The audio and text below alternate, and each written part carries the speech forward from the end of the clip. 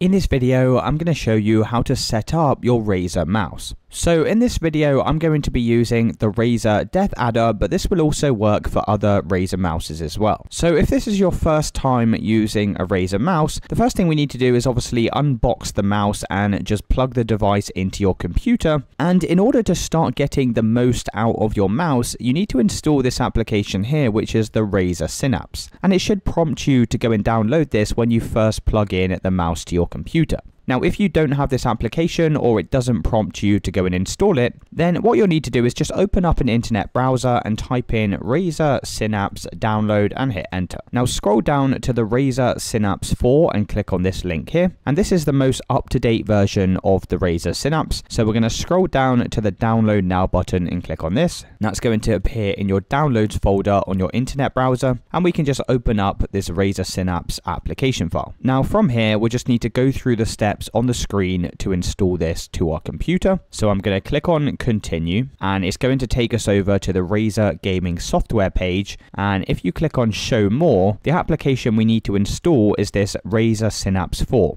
Now I already have this installed on my computer, so it's just going to say launch for me in the top right hand side. But if you don't have this, then you'll need to install it now onto your system. Once you've finished installing the application, we can click on the launch button and that's going to take us over to the dashboard of the Razer Synapse page. Now, as long as you have your device plugged into your computer, it should appear underneath this devices column here. So now we can go and click on our Razer mouse like this. And this is where we can go and customize and set up all of the different settings for our mouse. So you can start on this customize navigation bar here. And what we can do is go and customize all of the different buttons on our mouse and decide what each of these buttons do. So you'll notice you have different side buttons and even buttons on the top of your mouse. And you can go and customize exactly what these different things do. This can be useful for gaming and things like that to create shortcut keys. And to go and customize any of these buttons, you simply need to click on the button like so. Decide what you want this button to do when pressed. So there's a bunch of different options. You can make it launch certain applications or Windows shortcuts. I'm just going to keep it very simple and press on keyboard function. I'm going to click on key recording in the drop down and I'm just going to set this to the letter E on my keyboard. This is what I'm going to bind it to and then I'm going to press save. Now what's going to happen is when I press this left mouse button, it's going to type out the letter E on my keyboard. So this can be useful if you're gaming and the letter E, for example, performs some kind of action in the game. And this is basically a shortcut to go and press this key. Now, another thing you can do here is click on the performance tab. This is where you can change all of the DPI settings of your mouse. So this is where you can make the cursor move either faster or slower. You can also press on the middle mouse button and this is going to switch between all of the different DPI settings on your mouse. So you'll notice when you rotate between these different settings, it's either going to be slower or faster depending on the profile you select. Now the next thing we have is this lighting navigation here, and this is where we can change all of the colors that are displayed on our mouse. So I have mine set to this neon green. You can go and customize this to your own personal preferences. You can also change the template so it could be a solid color, or you can choose any of these different patterns here. You can also turn off the lighting in the left hand navigation, as well as adjust the brightness of the lights on your mouse. And it's really as simple as that, guys. That's how you set up your Razer mouse. If you did find this video helpful, then let me know in the comments and I'll see you in the next